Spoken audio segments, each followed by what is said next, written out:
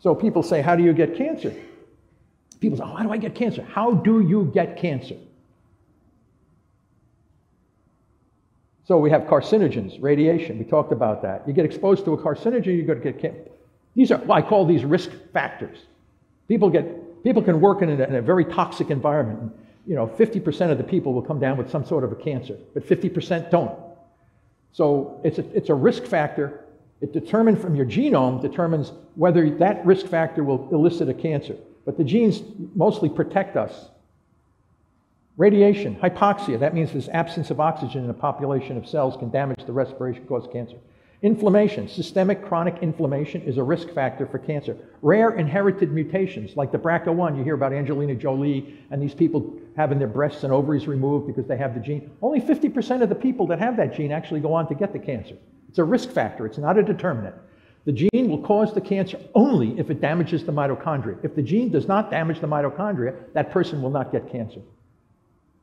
RAS oncogene viruses, hepatitis C, papillomaviruses. These viruses cause cancer because the virus goes into the mitochondria, damages the respiration, and you get the cancer that way. So this is what's called the oncogenic paradox, and it plagued the field right up until today. People say, I don't know what the common pathophysiological mechanism is that we get cancer through a common mechanism. So we have a lot of risk factors that can produce cancer, but they all come through a common pathophysiological mechanism, which is damage to the respiration. Those ROS, R-O-S, are reactive oxygen species that are known to be carcinogenic and mutagenic. What does that mean? ROS cause mutations, ROS are carcinogenic.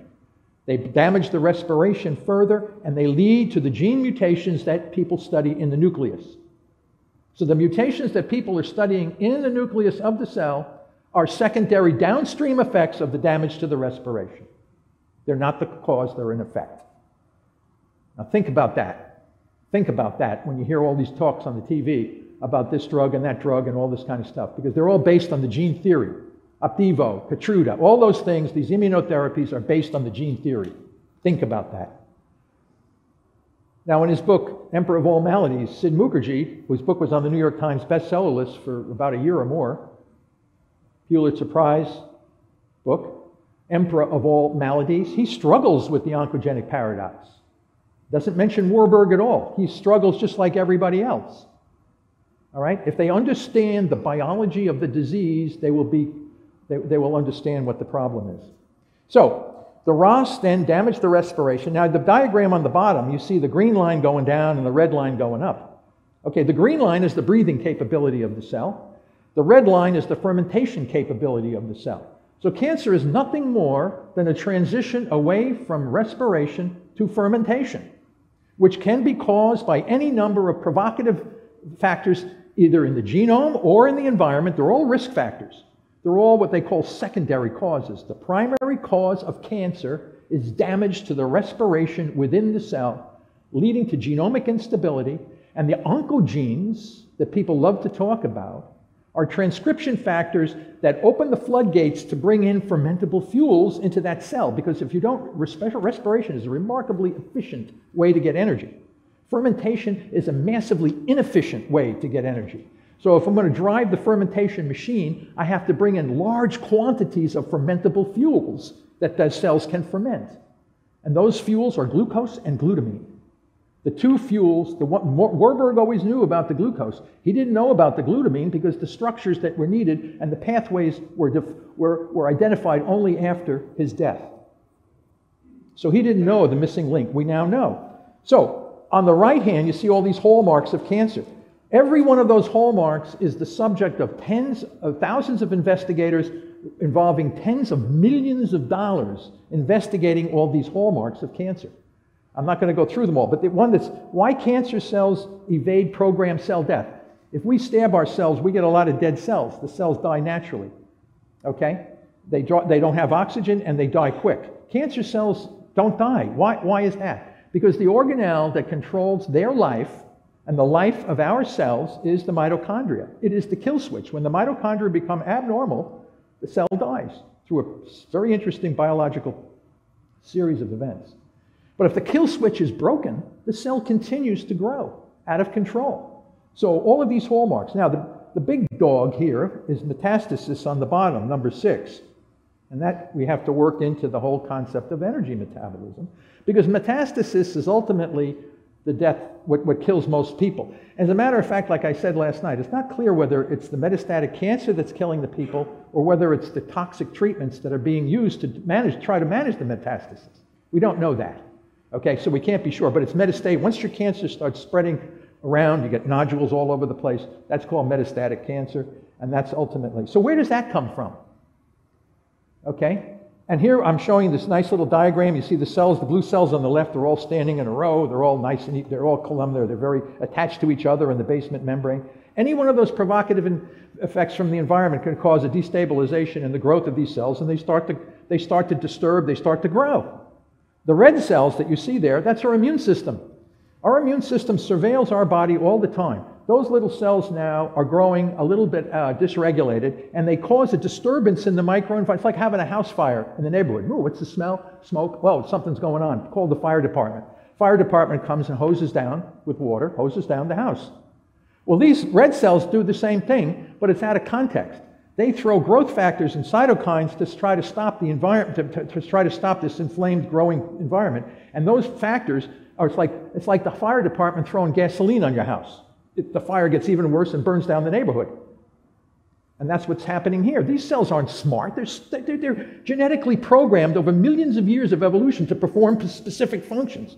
And if that function is done out of context, you get into a big problem. So as you can see, these cells are very fusogenic. So what they do to try to put out the fire, they fuse with each other and with the other cells. Now what happens over time, the red cells gain abnormal mitochondria from the cytoplasm of the cells that are dysregulated.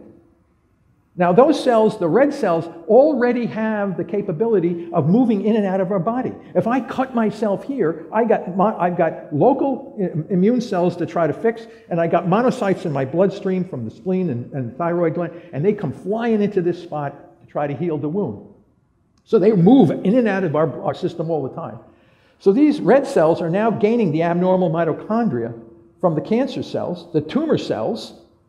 The tumor cells themselves can't spread. They don't have the capability of moving in. They're localized in that spot. But once those red cells now become contaminated with the abnormal mitochondria, they are already genetically programmed to spread through your body. Okay? And they suck down glutamine like there's no tomorrow. They're cells of our immune system. And I said last night, the immune system uses glutamine. Our normal red cells, and now this corrupted tumor cell, which is part of our immune system. The metastatic cancer cell is us. It's our powerful immune system gone rogue. They live in hypoxic environments. That's why the angiogenic field doesn't work. Avastin and all those crazy things that people talk about. You can predict. When you understand the biology of the disease, you can predict all the stuff that's going to happen. And then they spread and they set up. And I don't want to get into the EMT and all this other stuff that my colleagues in the academic community talk about. But this is the origin of metastasis. So if most cells obtained energy through ferment, what are we going to do to stop the tumor? We got to take away their fermentable fuels. One strategy is you target the fermentable fuels and you elevate non-fermentable fuels.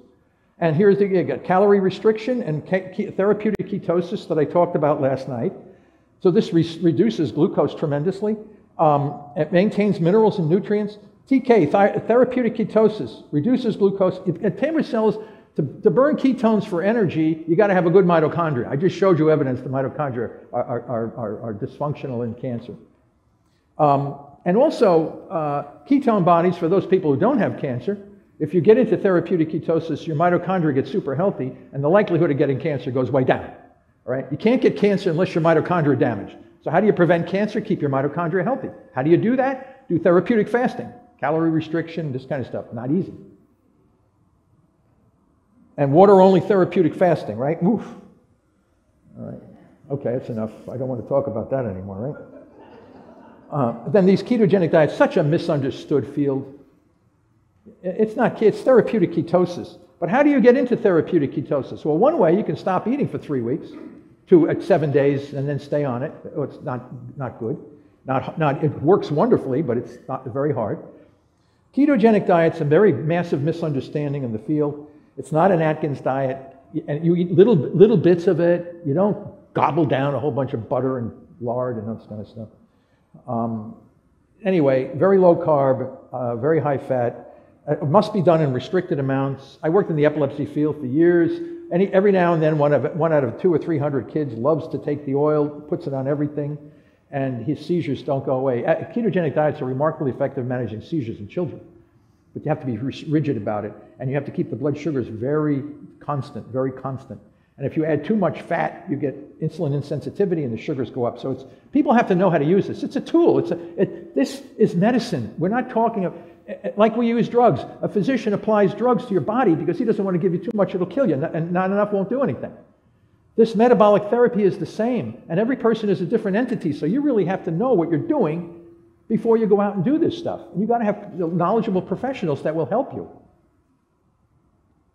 Here's the simple, bring your blood sugars down and bring your ketones up. Ketones come from the metabolism of fats in our bodies, and then you can get into the state of managed growth. And I'm not telling you we can cure cancer by doing this. I say we shut down their ability to grow as fast as they would normally grow. It's a big difference than saying you can cure cancer with a keto. You can't. I don't want to say you can't, because some people are doing very well, which I met from reasons I don't know, but I would be shocked. So to help patients, at my lab, we developed the glucose ketone index calculator, published in Open Access Journal, Nutrition and Metabolism. Therapeutic efficacy is considered best with an index value of approaching 1.0 or below. You get a little meter from Amazon, glucose ketone meter. There's a couple of them, Precision Extra, Mojo, Keto Mojo, and these things. And you can, at home, you can take the meter, take the drop of blood, put it on the glucose stick, just like someone with diabetes. Oh, my blood sugar is there. Pull that stick out, squeeze your finger again, put the ketone stick in, put that, I got the ketones. Now I have to just divide the ketones by 18 to get millimolar, and that's the calculator. And the next thing you know, you get your ratio. What's your ratio? People say, can I eat this? Can I eat that? I don't know. What's your ratio when you eat it? Oh, I didn't know about the ratio. You got to know the ratio, because the ratio tells you whether you can eat that or drink this or whatever. Once you know you're in therapeutic ketosis, then you build your diets around your ratio. You understand what I'm saying? Okay, now, this was one of the first studies that was done in children with hopeless, 2 little kids, hopeless cases, massive brain damage from radiation and chemo. They were both given up. And Linda Nebling at Case Western took these kids, and the physicians at the time said, yeah, go ahead, try this. And both kids responded remarkably to reduced blood sugar, elevated ketones. One child lived far longer than was expected, and the other child was lost to follow-up. So when that means that they were wired, and then she just moved somewhere else and nobody knows what happened. But this is the first and only time we've adapted this to children pediatric oncology. It's never been done before. Yet we're doing the same thing in the epilepsy clinics all the time. Little kids with seizures, we use these metabolic therapies and manage their seizures. But God forbid we take a kid that has a brain tumor and do the same thing. Linda did it, opened our eyes, so we followed up and we did it in the mice.